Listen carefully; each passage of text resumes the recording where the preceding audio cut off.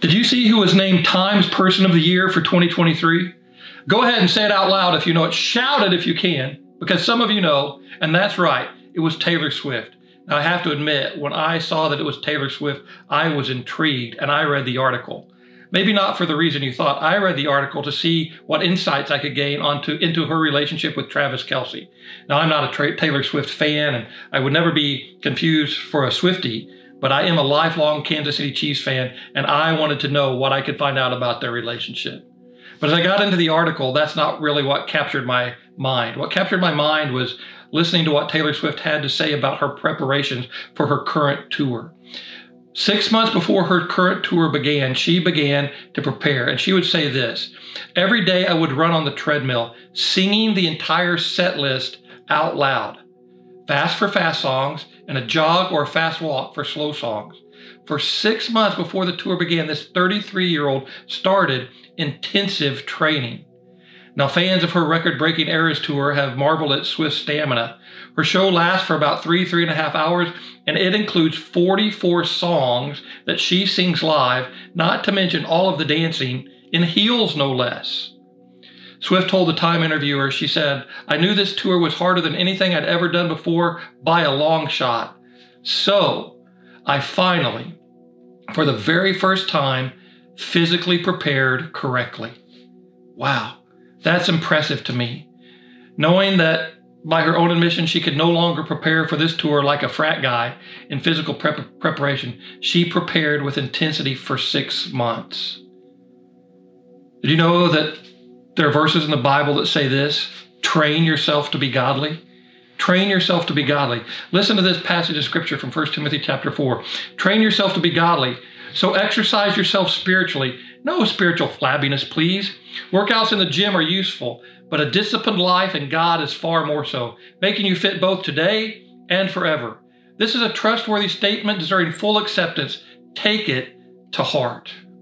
Now, as we've begun this Advent season, and even for weeks before Advent, we've been talking to you that we believe God is about ready to do a new thing. God is doing a new thing in our midst. And as he's doing this new thing, he's calling us to be ready, to be prepared. And we've talked to you that it has to start in our hearts, then move to our homes, so that it can be put on display for the whole world to see that King Jesus makes a difference in lives and that he's coming back soon. And so we want to talk to you today. I want to have a conversation today about your spiritual training and my spiritual training. And our spiritual training has to start with our cardio. Now, Taylor Swift would talk about that she did other things, weightlifting and some other conditioning things, but the main thing she wanted to do was the cardio on the treadmill. And our spiritual conditioning has to start in our hearts. And here's why. Proverbs chapter 4, verse 23 says this: guard your heart above all else, for it determines the course of your life. Guard your heart above all else. We have to train our hearts. Why? Jeremiah chapter 17:9 says this: the heart is deceitful above all things and desperately sick. Who can understand it? Our heart is sick, and it's desperately sick and deceitful. So we have to train our hearts for righteousness, to be godly. Jesus, on one occasion, it's recorded for us in Mark chapter 7, said this about the heart. He said, "For from within, out of the heart, come evil thoughts, sexual immorality, theft, murder, adultery, coveting, wickedness, deceit, sensuality, envy, slander, pride, foolishness. All these evil things come from within, from the heart, and they defile a person."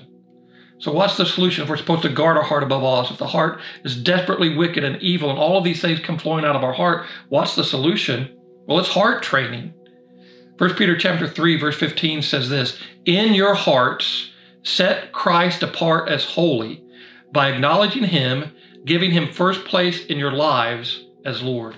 One more time. In your hearts, set Christ apart as holy. Acknowledge him, give him first place in your lives as Lord. How do we train our hearts to give Jesus first place in our life? How do we set him apart as Lord? Well, for our conversation today, I want to break it down into 4 sections. I want us to take a look at this about training our heart by taking a look at the birth of Jesus. I want us to look at that. There are 4 accounts of Jesus' life in the scripture: Matthew, Mark, Luke, and John. They bear the names of the men who told these accounts, who wrote these accounts, and they each give us a glimpse of the birth of Jesus. But when you put all 4 pieces of the puzzle together, they form a great picture of what I think heart training ought to look like, how we can guard our heart above all else as we begin to look at Jesus Christ, how we can acknowledge him, how we can give him first place in our lives, and how we can really be trained. And maybe you and I can train like we've never trained before correctly for the very first time. Well, let's look at the Gospels. Matthew says that a heart that sets Jesus apart as Lord and gives him first place must, first of all, recognize. Recognize. What do I mean by that? Imagine you're standing by a red carpet. You've come to see a big movie premiere, and you're standing by the red carpet, and all of a sudden stretch limos start to show up, and the crowd goes wild, and star after star comes by, but you're still waiting for the headline star to arrive. Shortly after arriving, a hush falls over the crowd, and everybody's welcome to the star, but nobody sees him, and a man walks down the red carpet unnoticed, and people don't do anything. They don't even take notice of this man, but he was the star. They didn't recognize this star because he had come and they didn't know who he was. And people just stood there looking the other way. Well, Matthew wastes no time at all in his gospel challenging his readers to recognize that Jesus is the Lord. He tells them that Jesus is the son of Abraham and that he is the son of David. Matthew chapter 1 verse 1 says this is the genealogy of Jesus, the Messiah, the son of David, the son of Abraham. He wants them to recognize that he's the son of David. David was the one to whom the promise was made that the king of Israel will come out of you, and there will never be a king not from you that doesn't sit on the throne, that David, one of his descendants, will rule and reign and be king. He's the son of Abraham, and the son of Abraham reminds us that the promise that came to Abraham is, I'm going to bless you, and through you all of the nations of the world will be blessed. God is saying, if you want to do some heart training, your heart has to recognize that this promised king brings blessings to you and to the whole world, and he can bring you back into relationship with the God who you have ignored or who you have rejected. But it comes by understanding and recognizing that Jesus is the king and he comes to bring blessing. In Matthew's gospel, Joseph recognized it. He refuses to divorce Mary. Look at verses 24 and 25 of chapter 1. When Joseph woke up, he did what the angel of the Lord commanded him and took Mary home to be his wife. But he did not consummate their marriage until she gave birth to a son, and he gave him the name Jesus. Joseph did what the angel of the Lord commanded. He believed and he obeyed. He trusted the Lord and he did good. He did what was right. The Magi recognized that Jesus was this promised king, and when they saw the star, they went on their way, for they'd seen the star when it arose. Matthew chapter 2. They saw the star, and when they seen it rose, went ahead of them until it stopped over the place where the child was. And when they saw the star, they were overjoyed. And on coming to the house, they saw the child with his mother Mary, and they bowed down and worshiped him. Then they opened their treasures and presented him with gifts of gold, frankincense, and myrrh. You see that when they recognized the star, they followed and they pursued, and they came to the place where Jesus was, and they recognized that even as a baby, he was the king, he was the one, and they bowed down, they worshiped, and they gave their gifts to the king because they recognized who he was. One of the things we have to ask ourselves is, do we recognize who Jesus is? That he is God's son who came to live a life of perfection and die a death on a cross. He came, God's word says that God demonstrated his love for us, and this, that while we were still sinners, Jesus died for us. Do we recognize him as the way, the truth, and the life? One of the other things we have to do is we need to understand we can recognize him in other ways. We recognize him by listening to what he has to say and by seeing him in the world around us. I've been thinking a lot this Christmas season about a little song I learned as a little kid that said this: stop, look, and listen before you cross the street. Use your eyes, use your ears, then use your feet. And I think that's what it means to recognize. We stop, we bow in front of him, we worship him, we praise him. We look all around us and see the evidence of his presence in our midst, that he is here, that he's the creator, that he's the sustainer, and that everything we have comes from him. We stop, we look, we listen, we go to his word, we see what he has left for us, we see what he has to say. We use our eyes, we use our ears, and then we use our feet and we go and obey. But one of the other places we recognize Jesus is in the people around us.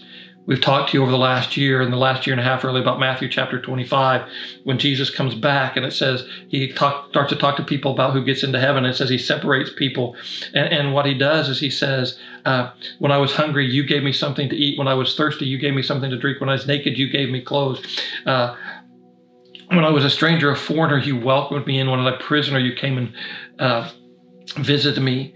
And the people say, when did we see you like this? And Jesus says, when you did it for the least of these, my brothers, you did it for me. And to the other group, he says, When I was hungry, you didn't feed me. When I was hungry, when I was thirsty, you didn't give me something to drink.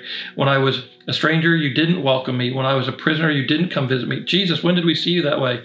And Jesus said, when you see the least of these and you don't do it for them, you treat me as if you're not doing it for me. We have to recognize that Jesus is present. We stop, we look, we listen, and we look at the people around us. If you want to know if your heart's healthy, is there room in your heart to recognize Jesus and the people that he loves? And do you love them the way that he loves them? But it's not enough just to recognize the blessings that Jesus brought to the world. It only makes a difference if we do what Mark says. Mark's gospel says a healthy heart has to go through the daily exercise of the discipline of repenting. We must repent. It's strange when we look at the Gospel of Mark, because it's going to look like he has nothing to say about Christmas, about the birth of Jesus, because he doesn't begin with the birth of Jesus. He begins with the birth of John the Baptizer. Mark chapter 1, verses 2 through 4, as it is written in Isaiah the prophet, I will send my messenger ahead of you who will prepare your way. A voice of one calling in the wilderness, prepare the way for the Lord, make straight paths for him. And so John the Baptizer appeared in the wilderness preaching a baptism of repentance for the forgiveness of sins. If you want to have a healthy heart, if you want to exercise your heart maybe properly for the very first time, you have to have a heart that understands what it means to repent. Jesus makes it possible to be in a relationship with the God we ignore and the God we reject, but we have to repent. We need to be saved. We need to acknowledge that we've sinned against him. We must recognize and admit that we're not going his way, that we are not the people we are supposed to be, nor that we should be. We must turn to God and acknowledge our need. 1 Thessalonians chapter 1, verses 9 and 10 says this, they themselves report how you, this is repentance, how you turned to God from idols to serve the living and true God and to wait for his Son from heaven, whom he raised from the dead, Jesus, who delivers us from the wrath to come. That's repentance. You turn to God from idols, whatever it is that's capturing your heart, to serve the living and true God. We repent. We admit that we have a need for a Savior. In that passage of scripture from Mark chapter 1, Mark's quoting from Isaiah, he tells us, and he says, prepare the way of the Lord, make straight paths for him. The quote comes from Isaiah chapter 40. Let me read it for you. Clear the way through the wilderness for the Lord. Make a straight highway through the wasteland for our God. Fill in the valleys and level the mountains and hills. Straighten the curves and smooth out the rough places. That's what we're supposed to do. That's what it means to repent. So I just want to ask you, if you want to do some heart work of repentance, you turn to God from idols to serve. And one of the ways you begin to serve, first of all, is that the valleys of defeat in your life have to be filled in. Valleys in the physical world are depressions and divisions, and they represent the places in our life where you feel defeated. And those are maybe too numerous to mention. And if you're honest, you know right now where you feel defeated. Maybe there's a sin that you continually give into. Maybe there's something going on, and just over and over and over again, you feel defeated. It says part of the spiritual workout to prepare our hearts, to guard our hearts, to make our hearts spiritually healthy, is we have to fill in these valleys of defeat. We need to remember that we don't work for victory, we work from victory. That greater is he that lives in you than he that lives in the world. And what Jesus has done, as he ascended into heaven, he told his disciples, after I go away, I'm going to send another one. The Spirit will fill you with power, and you'll be able to overcome every area of your life where you feel defeated. The valleys of defeat must be filled in. The mountains of disbelief have to be leveled. Mountains represent obstacles. And I would just say this, mountains of disbelief represent that doubt. And if we want to have a spiritually healthy heart, we need to do away with all of the doubt and unbelief. Doubt and unbelief, I believe, spring from pride. So the heart exercise that's needed here to get rid of doubt is to learn how to humble ourselves. Scripture says, humble yourselves under the mighty hand of God that he may exalt you at the proper time. Where are you doubting? Where are you refusing to trust God? Do the heart work. Train properly spiritually, maybe for the first time, maybe like never before. And then it says the crooked ways have to be straightened out. I put it this way, the crooked ways of dishonesty have to be straightened out. Maybe in your life it's lying, maybe it's hypocrisy. Maybe there's just something that's dishonest, and the heart discipline to overcome dishonesty is confession. The scripture says if we confess with our mouth that Jesus is Lord, believe in our hearts that God raised him from the dead, we will be saved. God says if we confess our sins, he's faithful and just to forgive our sins and to cleanse us from all unrighteousness. Confession is good for the heart. It's heart exercise. And then it says that the rough places have to be smoothed out. I call these the rough places of disconnection. They're kind of like the ruts in the road. You get in a rut and you find yourself traveling there. I would say that This, talking about the rough places being smoothed out, is talking about disconnection. It's talking about not living in community. It's talking about relationships. And I would challenge you, one of the heart exercises, one of the places where you need to exercise your cardio spiritual muscles is to get plugged into community. For those of you that are in a house church, that's a great step. For those of you that aren't in house church, that are resisting community, this is a spiritual exercise that strengthens your heart, living life in community. Every Thursday night, we gather at a home and we have a meal and we share the Lord's Supper, and we do it with people that we know and people that we don't, people that speak our language, people that don't speak our language, people that look like us and people that don't look like us. I'd encourage you, if you've never been to one of our Thursday night meals, community meals, that you come and you be a part. And if you can't make one, I challenge everyone that's listening to me today, make the one on Thursday night, December 21st. It is going to be extraordinary. Be on the lookout. If you receive emails from Miami Valley, you'll be getting information. If you don't receive emails and you want more information, just email us at start@miamivalley.com, start@miamivalley.com, and we'll tell you more about this community meal and how you can be a part, not just on the 21st, but every Thursday night. But let me encourage you, make time and plans to be there on the 21st. Well, if you've done that, if you've recognized and made your heart to a place where it recognizes Jesus, if you've made time to practice the spiritual disciplines of repentance, Luke says that there's a third thing that a heart that says Jesus apart as Lord and gives him first place must do, and that's rejoice. Rejoice. Have you ever watched one of those surprise military homecoming videos? They're all great, but especially the ones that take place around the holidays, where the children are in school and they're just singing Christmas carols, or they're just doing Christmas things, and maybe they're even preparing a message for their parent who's serving overseas. They sing a few songs, and all of a sudden the door behind them opens, and the parent is home, and they turn around and they see their mom or they see their dad, and the scene is priceless, and the children explode in joy and run to their parent. And it's the best present of the day. It's the best present of Christmas. And there's just this choice to rejoice. If we make this choice to rejoice, we do it like Mary did. Luke chapter 1, verses 39 through 45. At that time, Mary got ready and hurried down to a town in the hill country of Judea, where she entered Zachariah's home and greeted Elizabeth. When Elizabeth heard Mary's greeting, the baby leapt in her womb, and Elizabeth was filled with the Holy Spirit. In a loud voice she exclaimed, "Blessed are you among women, and blessed is the child you will bear. But why am I so favored that the mother of my Lord should come to me? As soon as the sound of your greeting reached my ears, the baby in my womb leapt for joy. Blessed is she who has believed that the Lord would fulfill his promises to her." You see where joy comes from? It comes from this belief that God has promised and God is faithful, and he will fulfill every promise that he has made to you. And the baby leaps, and as Elizabeth finishes what she says, Mary sings a song, verses 46 and 47.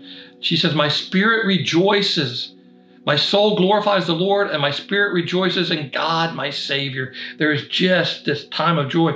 And learning this discipline of rejoicing, choosing to rejoice, is important. In Luke chapter 2, verse 20, the shepherds rejoiced and praised God for all they had seen and heard. That's what the scripture said. The shepherds returned, glorifying and praising God for all the things they had heard and seen, which were just as they had been told. God promises, God speaks, he fulfills his promises, he does what he says, and we rejoice.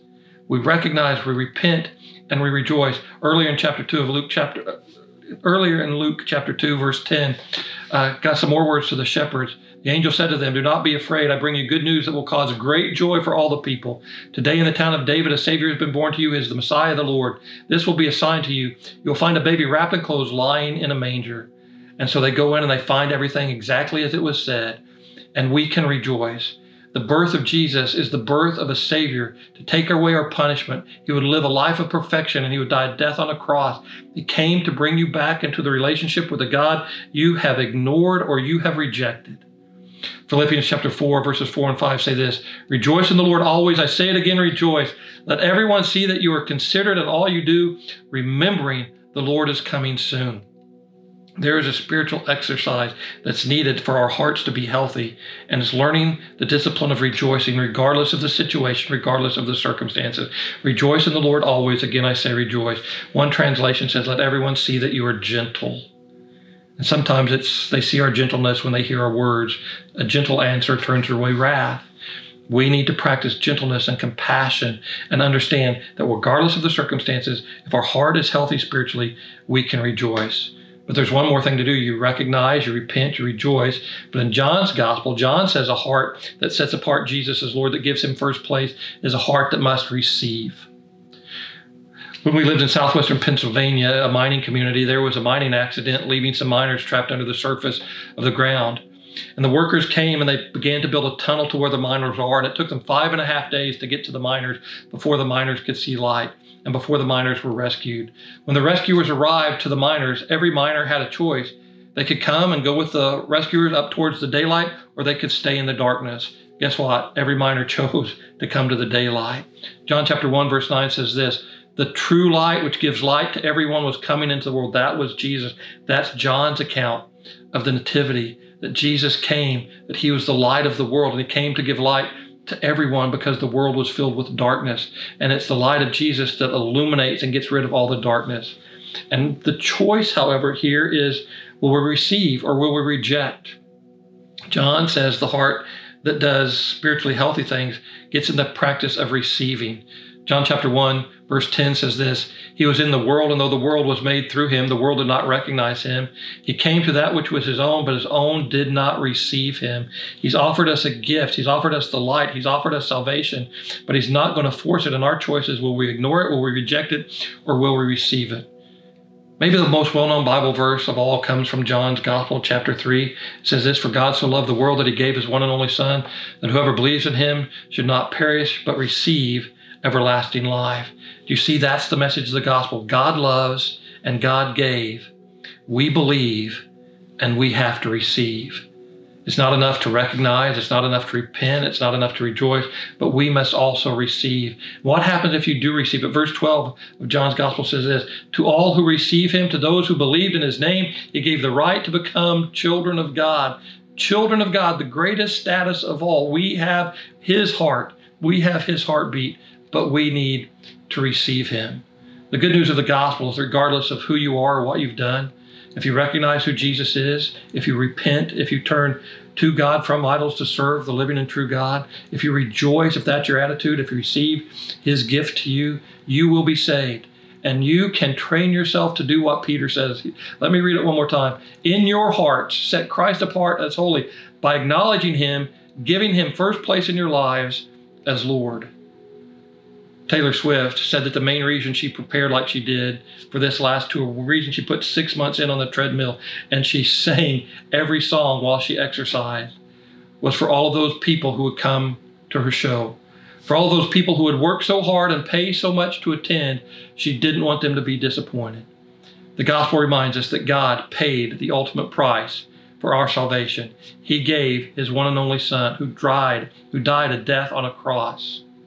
And I would submit to you this Christmas season, this Advent season, that it ought to be worth our effort to maybe, for the very first time spiritually, to prepare our hearts correctly, to recognize, to repent, to rejoice, and to receive, to trust the Lord and do good. Maybe those haven't resonated in you. Maybe I should put it to you this way: instead of 4 R's, let me give you 3 A's and I'll be done. If you want to prepare your heart spiritually, maybe for the very first time, first of all, there has to be an awareness that Jesus is who he said he was, the way, the truth, and the life, that no man comes to the Father except by him. Are you aware of Jesus and who he is? And are you aware of Jesus in every face that you meet? There's awareness. Secondly, there's adjustment. That's repentance. I adjust. My heart's not always right. I do things that are wrong, and I need to repent. And I need to do away with those places in my life where I feel defeated, where I feel doubts, where I feel disconnected. I need to do the hard work. Awareness, adjustments, and finally, attitudes. The choice to rejoice. Friends, this week I've been with people who've told me their hearts are heavy, their hearts are hurting, and that their hearts are breaking. And maybe you'd say the same thing today. And I would submit to you, this Advent season, as God's beginning to do a new thing, it has to start in your heart. And the best way it can start in your heart is by you saying, I will set apart, in my heart, I will set apart Christ as Lord, acknowledging him and giving him first place in everything I do. Almighty God, thank you for the clarity of your word. Father, you're doing a new thing, and it has to start in our heart. And our heart needs to be right with you. Father, forgive us for those times we've ignored you or we've rejected you.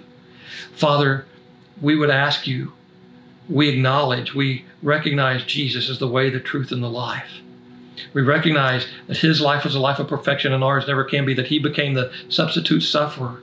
So we repent, we turn to you from everything else that has first place in our heart, and we give our lives to you, and we will serve you. We will do the hard work, maybe for the very first time, of making sure our spiritual hearts are healthy.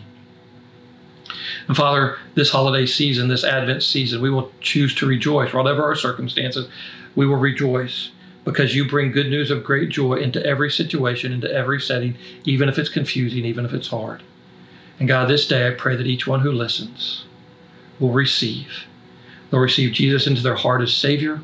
They'll receive his presence, the Holy Spirit, to walk with them, to care for them, to comfort them, to be their guide. And Father, I pray that they will receive every gift that you have for them this season. Father, we are aware. Help us make the needed adjustments, and may our attitude this season be an attitude to say, yes, I will receive and I will rejoice in the good news of Jesus Christ.